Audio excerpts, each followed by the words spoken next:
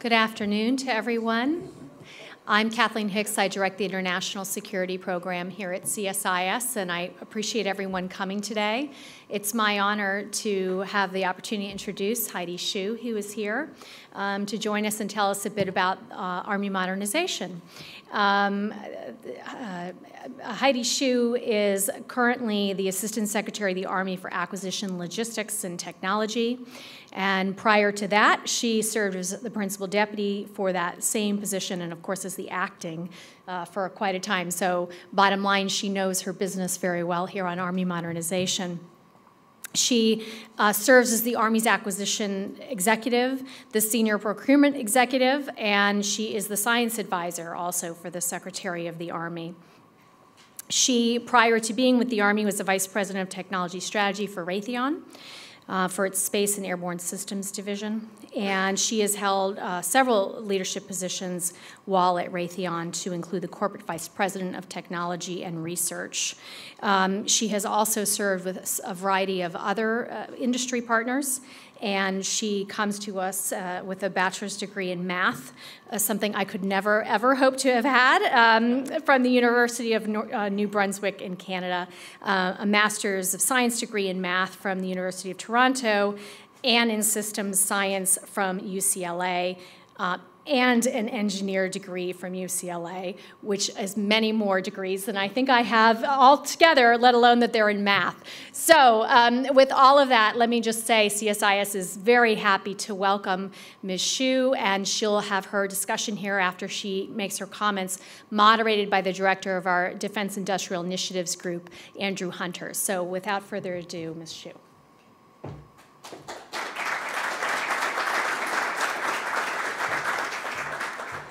Good afternoon. It's great to be here with you this afternoon. I have to say, I have to thank you for getting me out of the Pentagon, at least just briefly for the afternoon. It's not easy to get pardoned, as you well know. Okay. So what I would like to do is kind of share with you the modernization portfolio. Then I will dive into a little bit about acquisition reform, so you get a flavor of both. Okay. So if you look at the Army fiscal environment, what we've been facing in the last several years, our top line has come down a fair bit, as you guys well all know, under sequestration. But the piece that's come down the fastest is the RDA account. That's a research development acquisition account. So what that tells you is the RDA account in the near term has been the bill payer. Okay, that's because in the near term, we can't squeeze the money out of the MILPER, the military pay piece. We can't get the force structure out there fast enough. So the MILPER piece of the pie is actually growing. Also, the O&M piece, which is operation and maintenance piece, relative to the RDA account, is also growing. So the squeeze in terms of fungible account that we have to be in terms of when the top line comes down fast is the RDA account. And this is where the S&T piece, where the research and development, the procurement, all falls into that. And that's what's being squeezed in the near term. So since 2011, Army RDA account, unfortunately, has decreased as twice as fast as Army's top line. Next. If you look at our PB President's budget, PB16 budget portfolio. So if you look at the red piece on the left side, that's the RDA account. We're now down to about 18% of the Army top line. And I would say about 4 years ago, we were at about 23%. So we definitely have taken our hit. If you take the RDA account of the piece of pie and blow it up to see what it's composed of, you can see the biggest piece, aviation, which is not surprising because that's the most expensive part that we have. So that's a quarter of our budget belongs to the aviation portfolio. Next biggest is the mission command. That is comprised of our command and control and communication, the tactical pieces that belongs within that piece of pie. Since we have preserved S&T and protected it, the S&T piece is now our third biggest portfolio. The S&T is really the seed corn of our future What we really don't want to do is eat our seed corn, right? As you can see, the fourth biggest piece is the ground system. So if you look at the top 3 pieces, it's half of our budget. Everything else falls into the other half. Okay, next. So how are we going to modernize the Army material enterprise? The way that we've looked at this problem space is decompose it.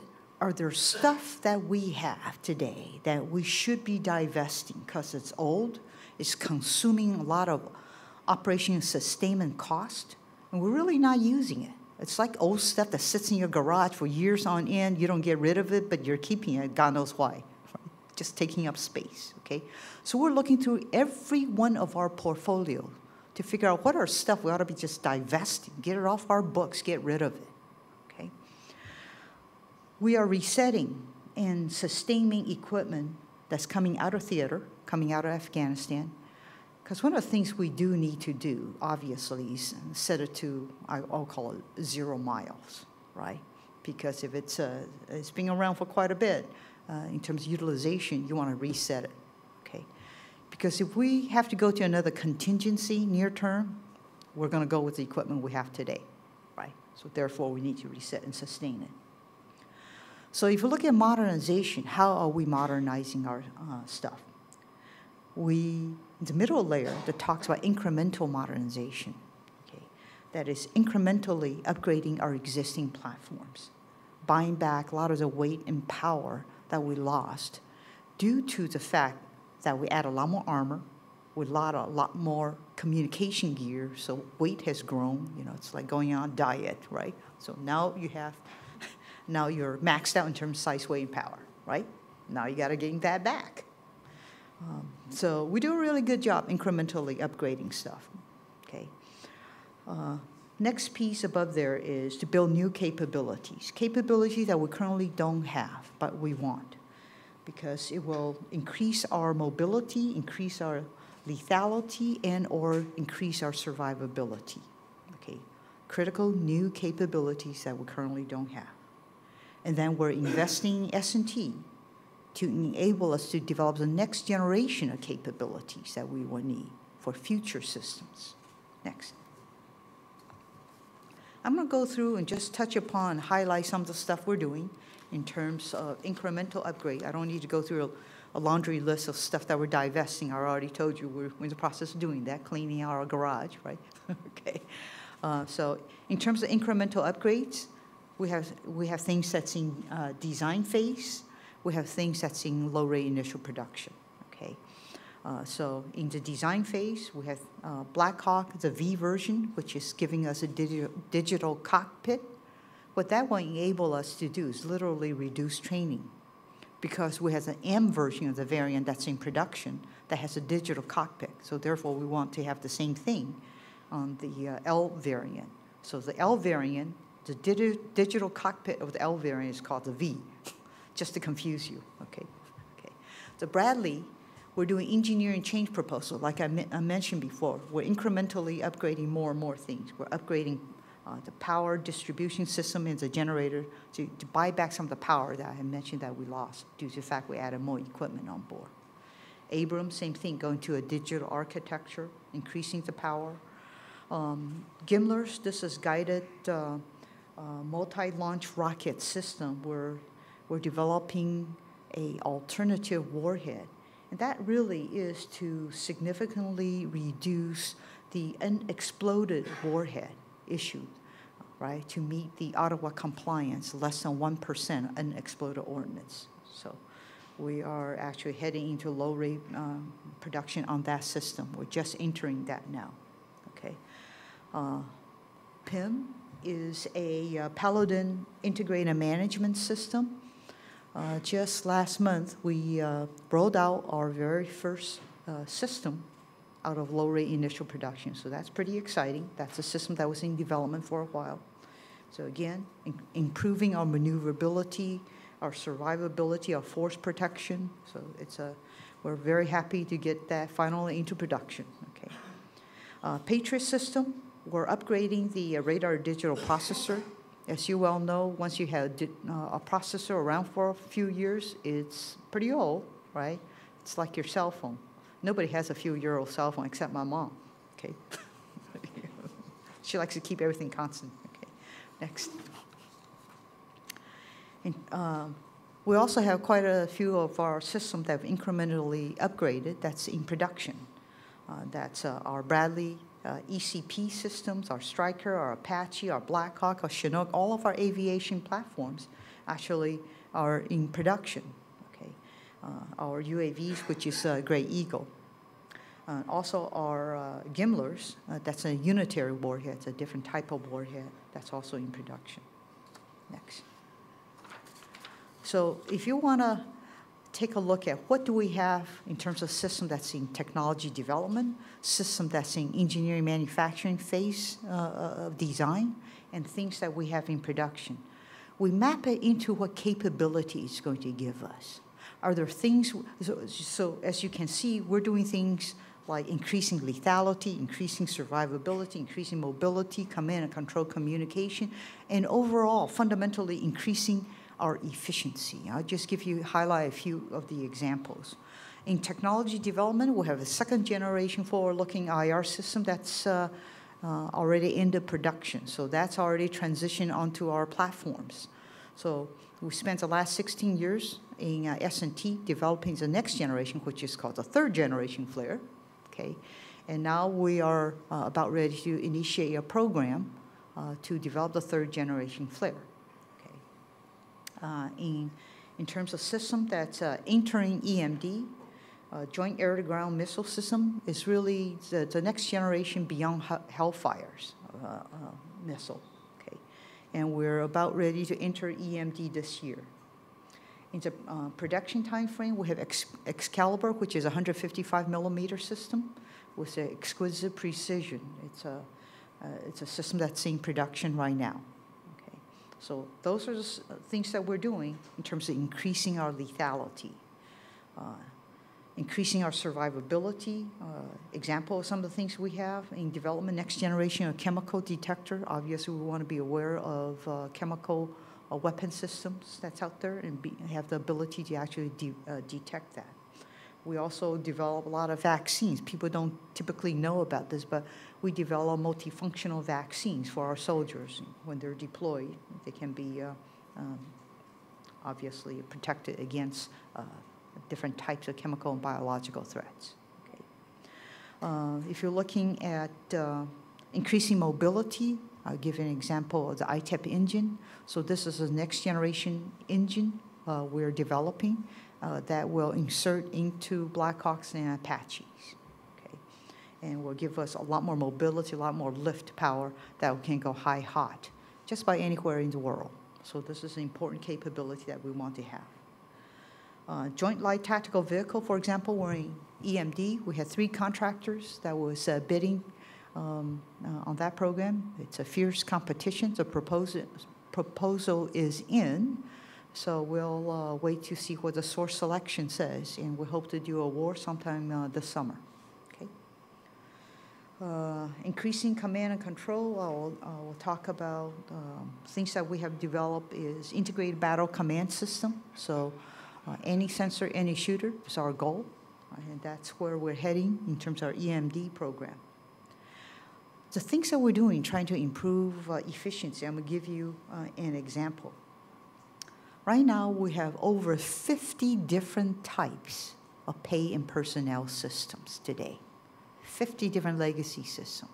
So what we're trying to do is integrate all of that together to have an integrated pay and personnel system that can be used across the active armies, the National Guard, as well as reserve, right? And sunset all these legacy systems that we have.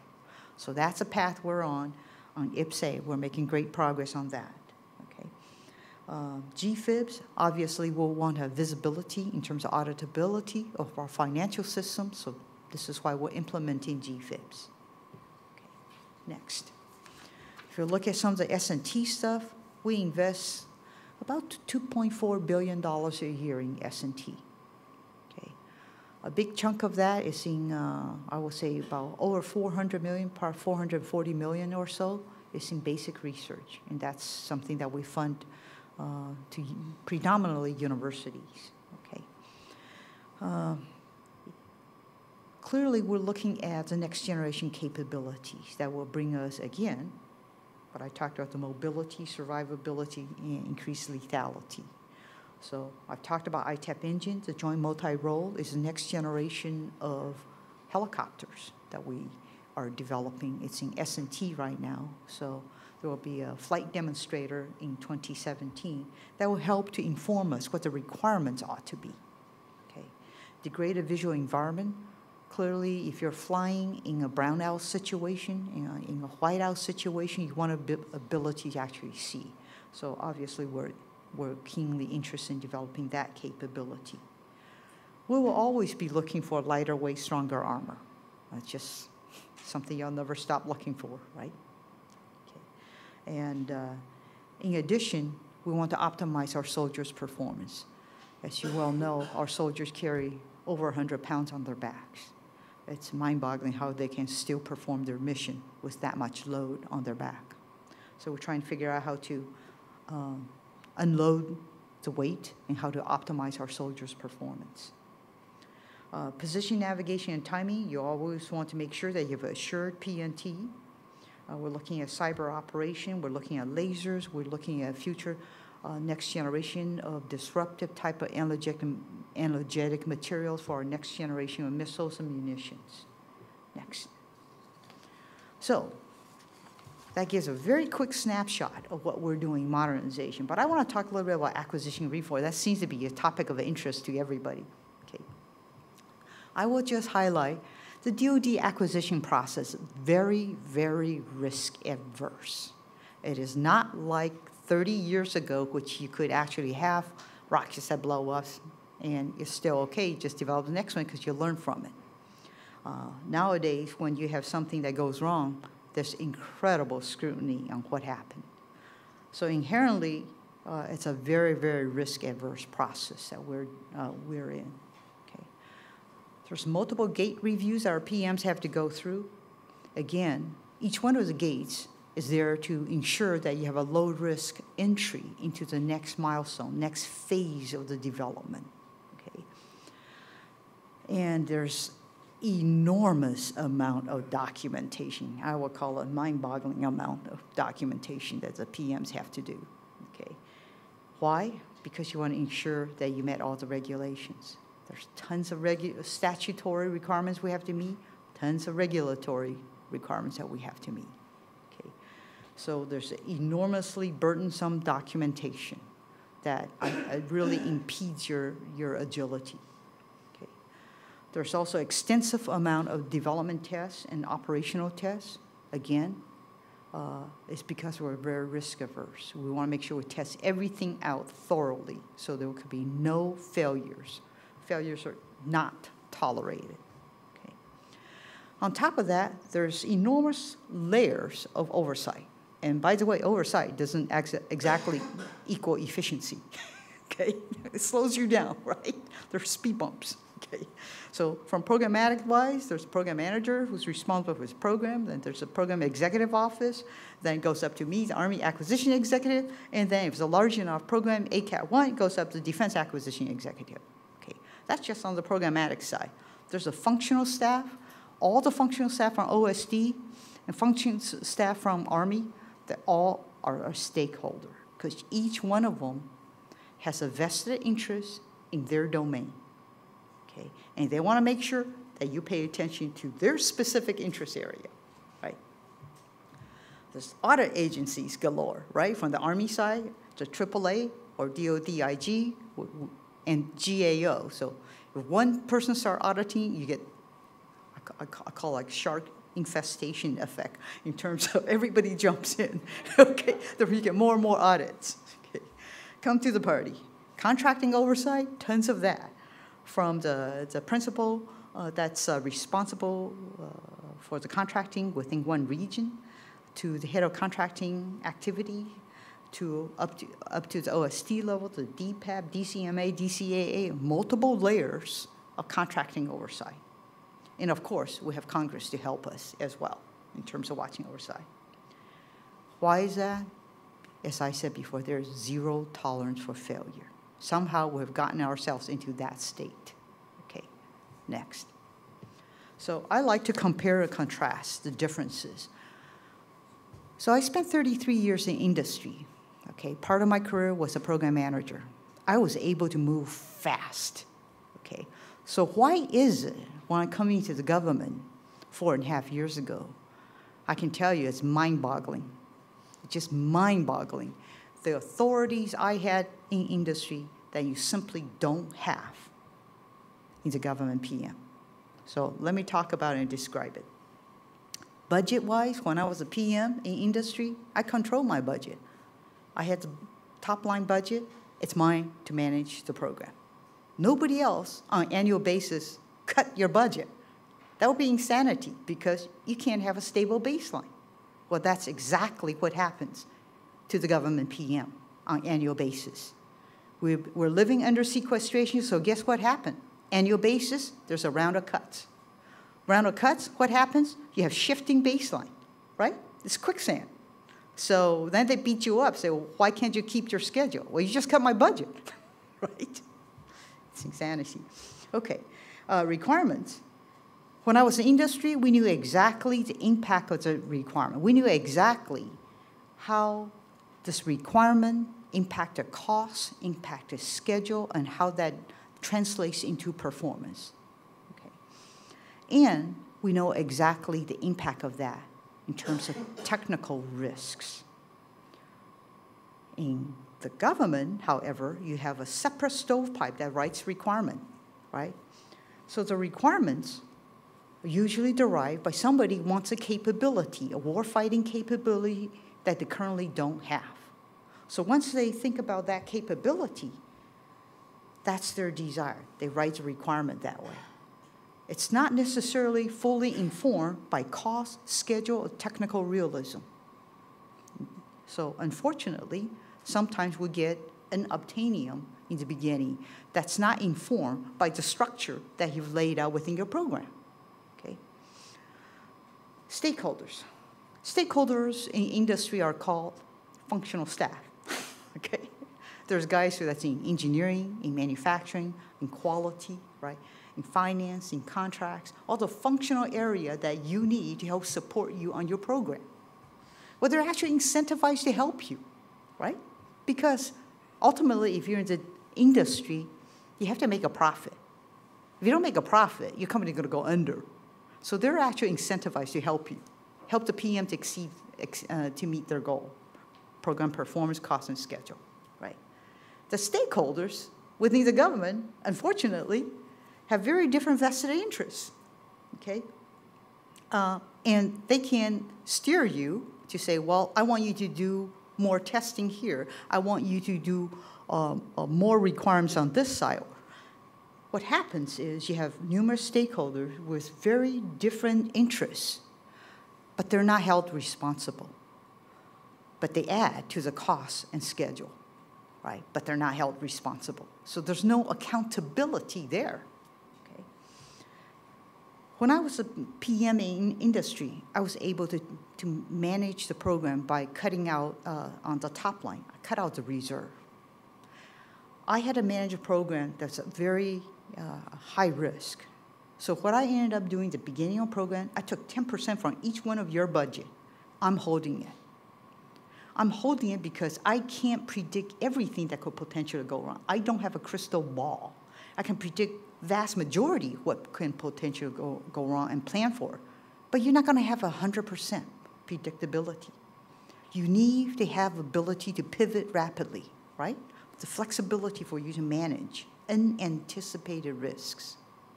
In the government, that's called money that's set aside the early to need. So they'll take your money, right?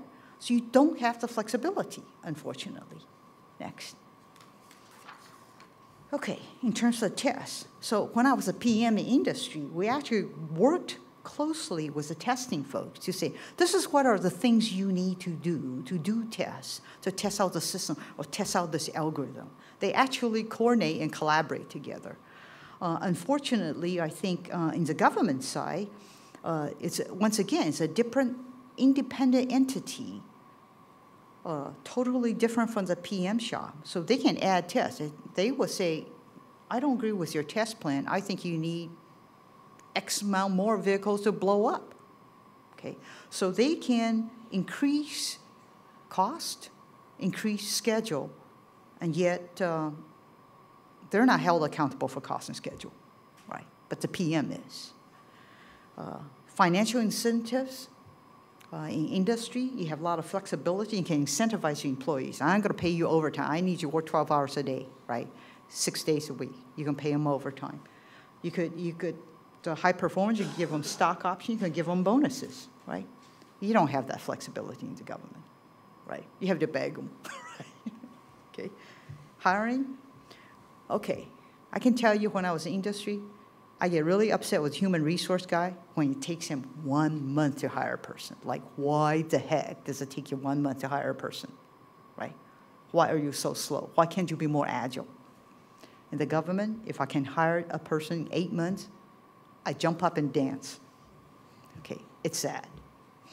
Okay. Tenure. PM tenure is based upon your need.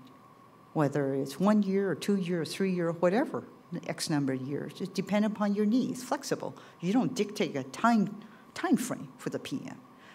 The government, in the government side, PM tenure is pretty much 3-year time slot. Okay, and then they rotate on to the next assignment. Right. In terms of expertise, the difference there in industry, the PM typically has quite a bit of technical domain expertise. So that's a functional area you're from, okay? In the government, we select PMs based upon their leadership skills, not necessarily your technical domain expertise. So there's a pretty big difference, okay? And I'll talk about the milestone process that we have to meet. Each of the program have to meet milestone A, milestone B, milestone C, milestone, okay, get into production. As I mentioned before, the functional staff is there to help you to meet the milestones, right? Within the building, what happens is the PM literally has to brief every functional lead. So you're in the building a zillion times. One of my programs that got into LRIP, they came to the Pentagon 31 times to give briefings. Okay, that's sort of mind-numbing. Right? 31 times, really? Who'd you end up briefing? Every stakeholder who's interested asks for a briefing. Very, very inefficient system that's inherent in the structure. Okay, next. So here's the best analogy I can give somebody who's not an acquisition person, who doesn't do acquisition speak. Okay, the PM is the bus driver. Okay, with a PM stapled on his forehead. Okay, his responsibility is to go from point A to point B as quickly as possible, right? In the shortest distance as quickly as possible, because you're responsible for that. However, you have numerous Army stakeholders, you have numerous external stakeholders within the OSD, as well as Congress. All of them have a steering wheel and a brake, right? That's exactly what's happening. But we're only holding the PM accountable. So to me, that's the fallacy. How could you possibly hold one person accountable when everybody else's action has impacted the program, and yet they're not held accountable? To me, it's a bit mind-boggling, okay? So I'm going to share with you what happens when a program goes belly up, namely a program gets into trouble. The best analogy is bus turned upside down into a ditch, okay? So what happens? Let me compare and contrast between what happens in government and what happens in industry.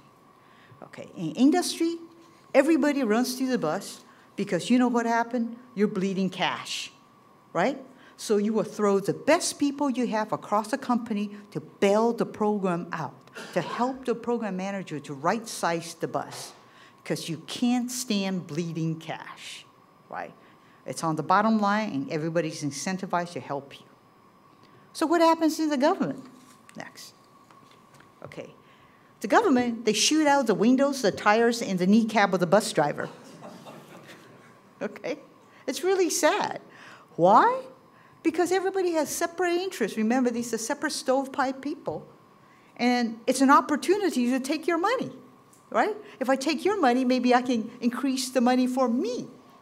Okay, so, or you obviously screwed up. Therefore, I need more influence on this process because you obviously can't manage it. You delay your schedule and cost, right? That's what happens. Sad, but true. Next. Okay. So, how can we improve the acquisition process? So, there's a zillion acquisition reform studies that's being done, right? Probably hundreds, right? Number one, the first thing that's the most important is to have requirements that's realizable. You formulate your requirements, and it's informed by cost, schedule, technical risks up front.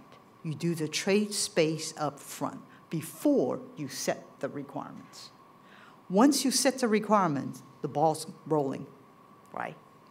And if you don't set the requirements properly, there is no hope and prayer for you ever to meet the schedule. Okay. Look, I've talked about the overwhelming bureaucracy. I will say it's overwhelming. It's a bit mind-numbing when I came into the Pentagon. It's really important that we work with Congress to write some of the legislation to reduce the amount of bureaucracy that's there. Bureaucracy does not help you to expedite things. It just slows you down, okay? I forgot to point out the speed bumps that was underneath the bus every 5 feet. Okay, that's what bureaucracy does, just slows you down. We've been working with Representative Thornberry at HASC to identify, here's some low-hanging fruit, right? We have zillions of documents that we have to fill out before we go from each milestone to milestone. If you don't fill out all the documentation, it becomes a checklist. You don't have it done, you shouldn't go to the next milestone. Is your documentation done? So it becomes a checklist mentality as opposed to have you really thought through the risks of your program, right? And the other thing we do in industry, which I don't see in the government, is we don't do 31 briefings to the stakeholders. That's mind-numbing, right? I mean, that's incredibly inefficient. We will have a big meeting. We'll bring all the stakeholders together like you guys. We can all criticize systems, right? But at the end, I will hear all the feedback from everybody simultaneously as opposed to serially, right, sequentially, one at a time. So that's what's painful in the building. The other thing is, I've talked about the mutual accountability.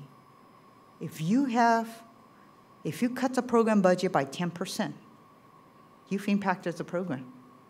PM, now, there's no way they can execute to the original schedule, but your name is not being held accountable. We have to get to a position in where there is mutual accountability, as there is in industry, okay? Back when I was vice president, I was running multiple programs underneath my portfolio.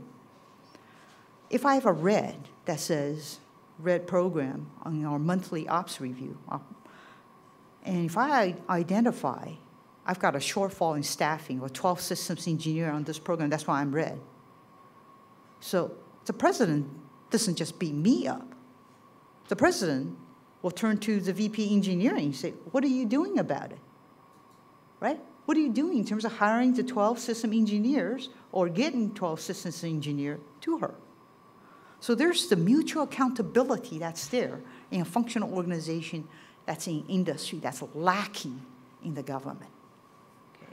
I would like to get some of the mutual accountability onto the lap of the government side so they understand the impacts of their decision and impacts to program that's suffering the consequences afterward. Okay. The other thing is, so I've talked about PM has the responsibility, but not the authority, because you don't control the budget, you don't control the hiring, you don't control the requirement. You're just the bus driver. So what people are saying that, well, we want to hold the PM accountable, we want him to be a PM for a longer period of time. Great, you're just bus driver for a longer period of time. You haven't changed anything else. Everybody else still has a steering wheel and a brake. People also talk about, well, the PMs need to have engineering degree. Well, that's fine. You have a more skilled bus driver. But guess what? You're still the bus driver of a big, long bus with everybody with a steering wheel and a brake. That fundamentally hasn't changed, and nobody's tackling that piece, which frustrates me, because I see that as an inherent problem, okay? So what do we need? We need rapid hiring authority. In the government, can't hire the best people you want, can't fire the worst person you want, okay? But you're still held accountable, right? You don't have the flexibility. And by the way, I talked about the ability to hold a reserve. You really need to have ability to flex when something goes wrong. And the bottom bullet that I talk about, eliminate sequestration, provide budget stability. The number one thing, if you want to hold a program stable to make sure I can measure you going from point A to point B on schedule, on time, you need budget stability. How could you have a budget that changes every year and expect you to meet a milestone? That's insane, right? That's the boat we're in today. With sequestration, it creates this huge unknown. We can't plan our portfolio, okay? So that's where that's a position we currently stand, which is unfortunate. But there's a lot we could do to improve acquisition, I can tell you, coming from industry and knowing how I can run a lot faster if I wasn't, if my legs and hands weren't tied together, right? Thank you very much. I'm looking forward to your questions. Okay.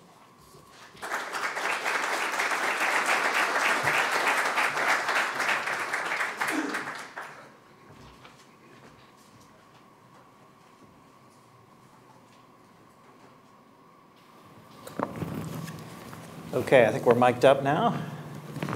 Well, Heidi, thank you very much for that presentation. That was, I have to say, remarkable that you fit that much content into 40 minutes, and I really appreciate it. I think there was a lot of meat there, and I want to get into questions so we can explore it with you. I have a couple of questions I'm going to lead off with, and then I'll open it up to the audience because we have a great group here, and I see a lot of folks who will have some good questions.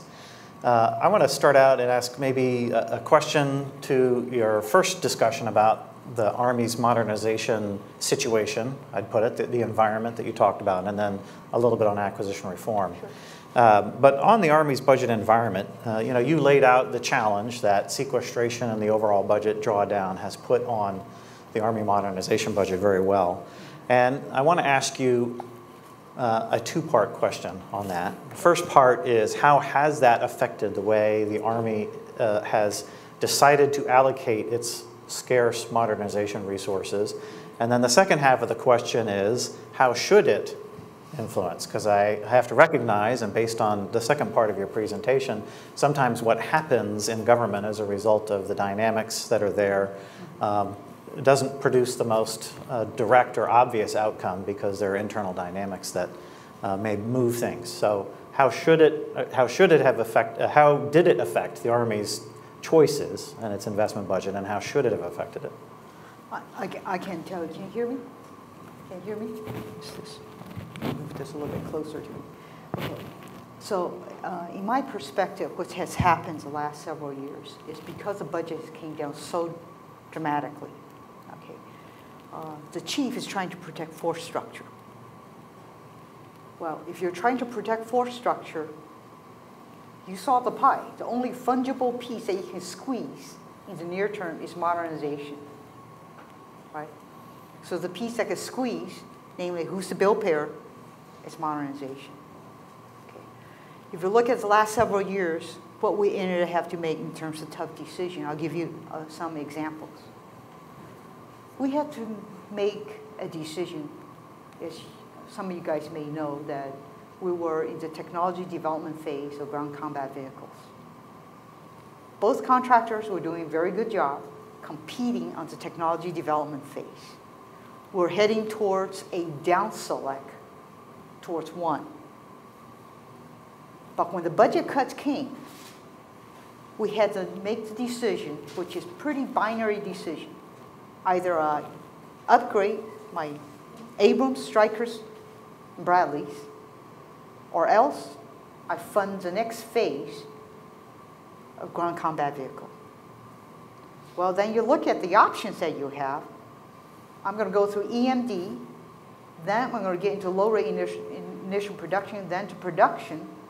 There's a time lag of possibly a decade before I get any of the vehicles into the hands of, in terms of fielding. Okay. Meanwhile, I wouldn't be able to upgrade anything. That made no sense, right?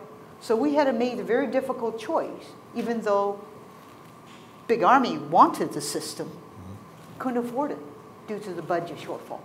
So those are the decisions we make within each of the portfolios to say, okay, what's the most important priority in terms of capabilities it enables us? And we look at also not just capability, we also look at the industrial base as well. So all of those are part of the decision process that we go through.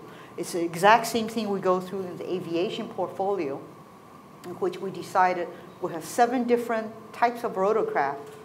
We're going to, head towards 4 rotorcraft. That will, if we consolidate down to 4 types of rotorcraft, that will save us money, right? Save us sustainment costs. We'll censor our oldest variant. But if we're not allowed to do that, then there's a $12 billion tag associated with that. If you slip it a year, there's a $1 billion tag. So that means something else has to get cut to fund that. So those are all the trade spaces we have to go through within the budgeting cycle. Okay. Is it pleasant? No, it's not. I wish I was here when we were booming. But I'm here on the downside of the roller coaster. Okay. That's what's happening on the modernization trade space. Yeah. Okay. So one of the things, obviously, this drawdown on the budget is department-wide and affects all of the services. The Army's drop-off in modernization has been sharper than some of the other services because of the force structure dynamics you mentioned. Right. But a little bit unlike the other services, because of the war buildup, there are some Army stocks that were purchased during the war years, which means that there is a set of the Army's hardware that is newer and is more recent. Yep. How does that, or to what extent do you think that dynamic makes it possible for the Army to reduce its modernization accounts more maybe than the other services? And to what extent do you think that's not right? That maybe that whatever the war material that was purchased doesn't maybe fit some of the longer term needs? A lot of the, I would say, the wartime material are a result of ons and nuances. So that means urgent requests, right? So we've done a fabulous job of delivering capabilities to a warfighter very rapidly. As the stuff starts to come out of Afghanistan, there's a pro and a cons to the ons, okay? The pros is you got the capability really quick to theater. The negative side is it was completely supported by contractors. There's no logistics tail associated with that, right? So as it come out of theater, there was no planning to literally maintain and sustain it. There's no budget, no plans, right? Because that's due to the nature of ons. So what we've had to do is go through a process to decide, out of all these systems that we bought for 13 years of conflict, what are we going to keep and what are we going to just divest, right? So about half of the stuff we decided to divest. The other half of the stuff, the warfighters say, I got a need for it. Okay, you got a need for this, who's going to pay for it? Right? Because even if you store this, there's a cost associated with it. There's no training manual because we deliver it to theater. So what's the cost associated with even sustaining that and operating that, right? So now all of those systems are also trying to fight within the budget war. You got to compete. Finite amount budget, actually it's worse than finite. It's a shrinking budget environment that you're competing in, okay? But what we have done, let me give you addendum to that. We've done a great job in terms of developing a lot of sensor packages delivered to theater. What we're doing is taking the best of breed of the sensor packages and consolidating that in terms of having uniform packages on our fixed-wing platforms. So instead of having 200 birds with all kinds of different sensors on board, which is your sustainment bill is huge, right? We're trying to standardize the packages so you have uniformity, and that will reduce the cost. One last question from me, and then we'll open it up to the audience, but can't resist a question on acquisition reform, which you addressed with quite a bit of force, and a favorite topic of mine. You talked about, empowering the PM, and then the issue of mutual accountability, which I think are related ideas. And you talked about hiring authority and the reserve account, which I think are good ideas and things that I would favor. But that mutual accountability issue, that seems like a tough one. How do you think, how do you get to that point where all of those stakeholders have almost as much or almost as much interest in program success as the PM would have? Yeah, I think that's the most important thing. You have to change the culture, right? A culture of accountability, because your actions impact the PM. Do you want this product? Is this product important to the Army? If this product is important to the Army, you should be doing everything possible to deliver this product, not to be a roadblock to the product, right? So how we do it in industry, we're literally putting a performance objectives, okay? If performance-wise, you're going to be measured in terms of how well you supported others to achieve overall objective for the corporation, right? Then everybody's aligned. What you have to do is you have to get all the stakeholders to be rowing in the same direction as opposed to fighting each other, right? Which is unfortunate in the current state. So changing the culture, instead of a commander just worrying about either the next promotion, you ought to worried about what is the capability we all ought to be aligned behind on behalf of the big Army. Because modernization is on behalf of the big Army, not just for the PM. Right. Okay, well, I'm sure we have some questions out there. If you have a question, please raise your hand. We have folks with microphones here who can come around, and if you are selected, please stand up. Tell us who you are and where you're from, and then keep your question relatively brief. Okay.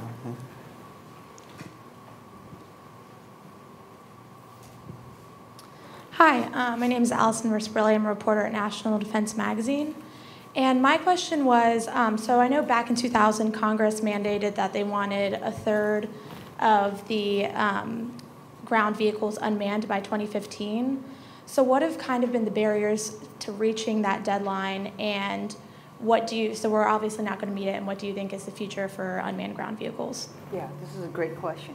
So I think if you look at the terrain that we have to operate in and what roles that we utilize unmanned vehicle in, EOD, explosive ordnance devices, we absolutely utilize that, okay, UAVs for. UAV has specific roles and functions, but to say a third of our platforms go into unmanned by 2015, that was a pretty aggressive goal. Okay, think about the terrain that we had to fight in. Very, very mountainous. Okay, for unmanned vehicle to navigate that type of terrain and not fall off the cliff, it's not that easy. Right? And also, if you think about the mud, the sandy environment that we have to operate in, so if you have to design something that can accommodate all those potential environments that we fight in, the cost goes up significantly. So if you specify, here's the narrow mission space, I need a UAV help me, or a UGV, excuse me, okay, that's much more doable. So I think what we need to do is scope to specific mission space that we could literally use an unmanned vehicle. I'll give you an example of something I saw an unmanned vehicle can absolutely do on base. You could ride a bus, right? If you have a set route, you don't really need a person to drive it. You can have sensors built in. You just slowly drive to one one stop sign in which you pick up passengers, right? When everybody's on board, seated, you can go to the next one. They do that today. Okay, that's not hard to do in terms of art of technology. Okay, so I would say we have to be careful to look at the specific application before we decree something so generically.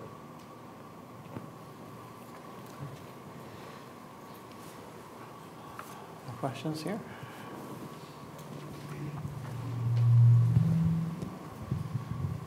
Hi, Tom Davis, U.S. Army, retired. I've watched a lot of people in your position for many years and dealt with many of the same issues. I'm also retired from a major defense company.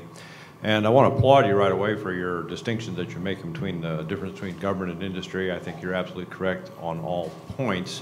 One thing I'd just like your views on, I know a couple of years ago Secretary McHugh asked Gil Decker, one of your predecessors, and Lou Wagner, former AMC commander, to do a study on what was causing so much of the difficulty within the Army acquisition program specifically. My own view, which doesn't mean it's the right view, but having been on the industry side, it was always my impression that dealing with the Army was always more difficult than dealing with the Air Force and the Navy, who have the same constraints and so forth that you laid out.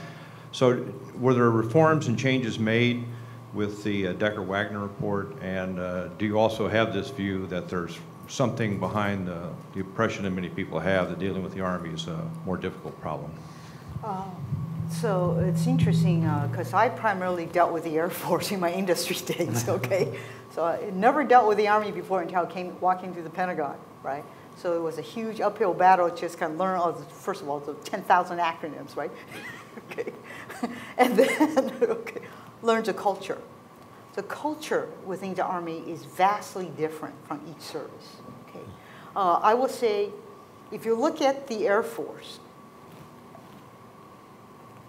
airplanes and space is their world, right? They can line behind the major programs everybody salutes. F-35, next generation bomber, right? They can identify major program everybody's aligned to. In the Army, everybody has a different functional area. In the functional area, the fires person may not agree with the aviation guy. The aviation guy would have his priority. The fires guy would have their priority. Maneuver guy would have his priority. So you have all these functional areas having their priority, and nobody on top say this is #1 priority across the board. That's what's hard. And each portfolio you go to portfolio within a functional area at a time, right? So I had this dialogue with the chief, okay? And I say, it would be great if we could line behind what are the top 5, top 10 things the Army wants to do, then stick with that. Army also has a culture, whoever the leadership comes and goes, the priority comes and goes. So why is it your program gets terminated? Because interest in the program wanes just when you get into low rate initial production. Like seriously? Yes, it happens. Okay? So it's a very different culture. That's what I saw. Let's come here. Frank Lisinski, Lockheed Martin. I just make a comment about... Just for our web audience, if you could use the mic. Frank Lisinski, Lockheed Martin. I just talking about what we've just discussed and the chief's comment. You know, the cultures are very different, and I come from an Army culture. The cultures are very different. What do you think of the comment made? In the Air Force and the Navy, you man the equipment. Exactly. In the Army, you equip the man. Exactly. There is a difference, Yes. and a very huge difference. I would just be interested in your points about that. You're 100% correct. In the other two services, because their big ticket items are so expensive, mega $billion, right? So you train either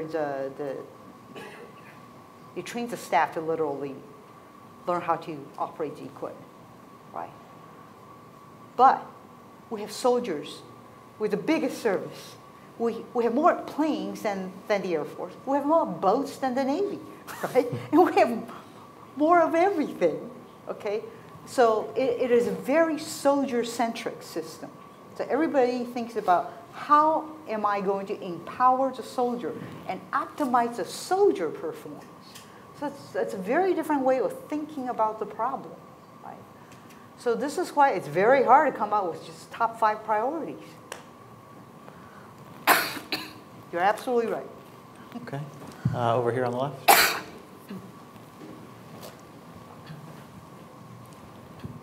Good afternoon, Madam Secretary. Marcus Birch, Raytheon. One question, and it deals with what you were discussing a number of years ago, which is the 30-year roadmap.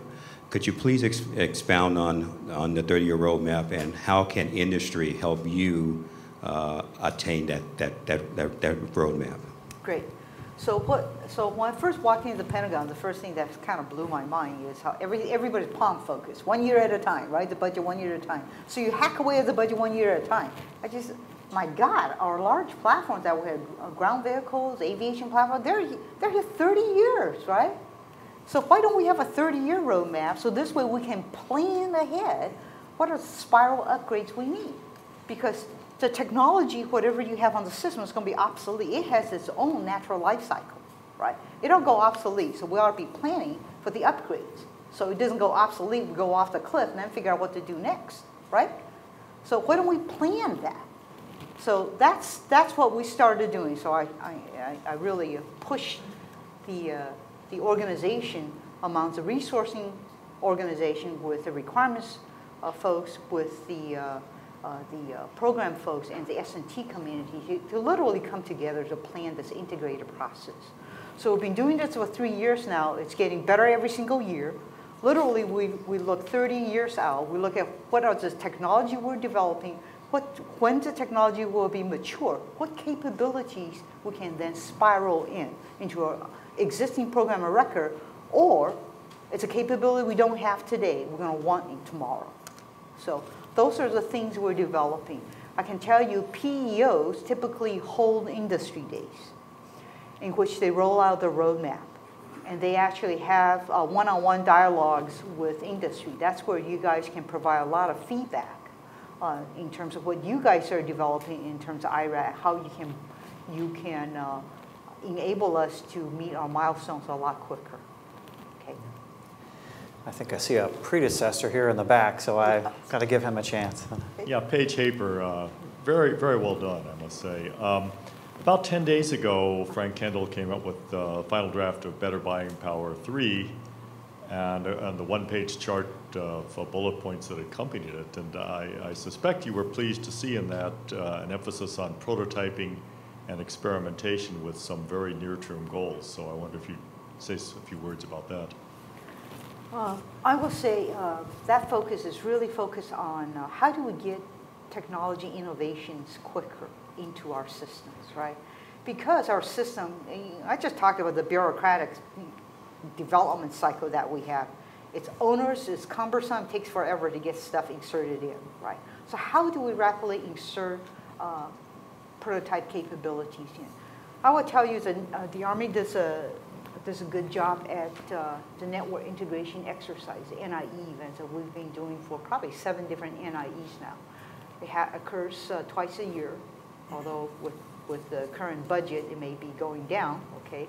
But what we've been doing is identifying some of the capability shortfalls that we have and sending information out to industries. Do you have anything that meets what we're looking for?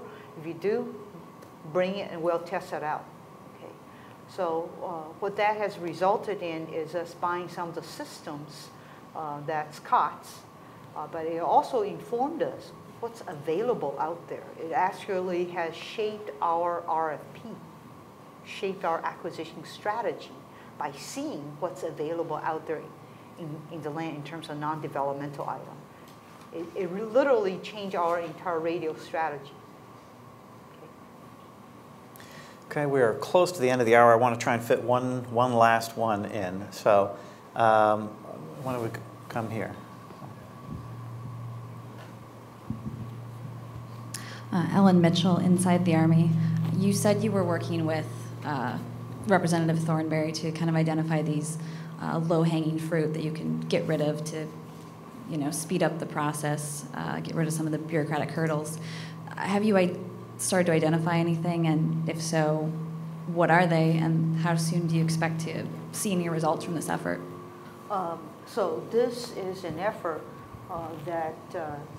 that's been done cross services. Andrew Hunter actually was involved in it from the beginning stages, right? True. And what we've done is provided these, I will call it initiatives, to Representative Thornberry. He's gotten a briefing from it. So Representative Thornberry has done a first cut of the language that he's proposing. We've provided some feedback. I believe Frank Kendall just yesterday provided some feedback to Representative Thornberry from a DOD's perspective. Some of the things we agree with, some of the things we didn't agree with, and as to why. So that dialogue is ongoing as we speak. Okay. But he adapted, I think, 6 of our 7 recommendations, which is great. We'll reduce some of the documentation burdens. Our PMs will kiss the floor. Okay. Well, I want to be respectful of everyone's time, and especially, of course, of Ms. Shyu's time. Heidi, thank you so much. Thank you. This was really enlightening.